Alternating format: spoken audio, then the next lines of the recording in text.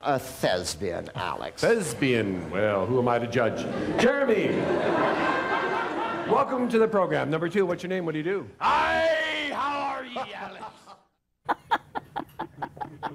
Oh, please welcome via Skype, Mr. Greg Proops. Okay, Greg, I mean, there's some funny stuff going on here. And let me ask you this. When you come in, and you'll be in the Majestic Theater on May 18th, is it all spontaneous, or do you do any play on the audience, or do you just do a standard show that's been so successful all across the country? Well, our show's different every night because we make it up based on what the audience gives us, but we also have a lot of audience participation. We bring people out of the audience and sing to them. We do a bit where we can't move and the audience has to move us, and we also do another one where we do a scene and the audience has to provide all the sound effects. So we're very audience interactive, way more than the TV show. Oh my gosh, that is so fun. So it is 100% spontaneous. And oh yeah, absolutely. All right, now, were all of you on the original Whose Line Is It Anyway? Oh, I've never asked everybody, but I presume we are. Now, Ryan and I certainly were, and Chip was as well, and Jeff was on the ABC one, and we've all worked together for, oh golly, 20 years now, since I was 11. You started at 11 years old? Well, I don't want to give my real age, Susie. Okay, all right, so you weren't 11. See, I believe you. You sound so serious right now, and I would believe anything you said. And this picture of you with your glasses is so intellectual looking. So, so what I'm going to find out when I see you on May the 18th on Who's Live Anyway is going to be kind of a rebirth of this picture that I have of you and a great, crazy, zany guy. Do you have certain characters you love to play?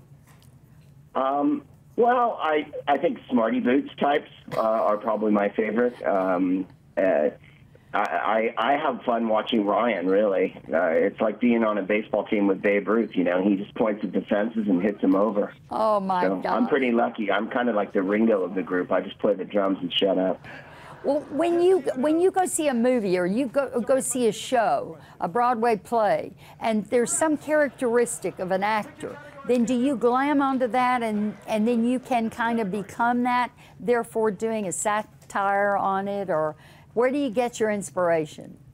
Well, like you say, from anything we're watching on television, or if you go to the movies, or how people act, I think that's where we get our inspiration. And for me, it's just a matter of being silly and never stopping. I've been lucky enough to never have to be an adult, really, in my life. Have you ever been in the same room with Robin Williams? I have, yes. I've held Robin Williams. When you hold him in your arms, he's very hairy and sweaty sometimes. How about Jonathan Winters? I met Jonathan a couple times and interviewed him, and he was the most amazing improviser I've ever seen in my life. Well, the reason I brought him up is because I thought, to me, he was the best funny man I have ever seen in my life. And I grew up watching him, and he passed away recently, and I thought possibly you had met him and maybe shared a one-on-one with him.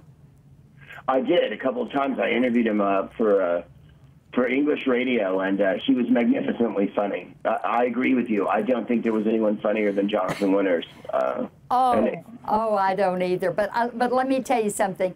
Based on what you guys are doing, I think he would be proud of all of you. I really think that he would. And the talent of improvising and being so quick on your feet, and you're just on the edge all the time. And that's what makes it fun for you, I bet. Just flying by the seat of your pants. It does. Also, we're lazy, so we don't want to learn lines or anything like that, and it's the perfect job, really. Well, look, we look forward to seeing you, and thank you so much for your time with me this morning.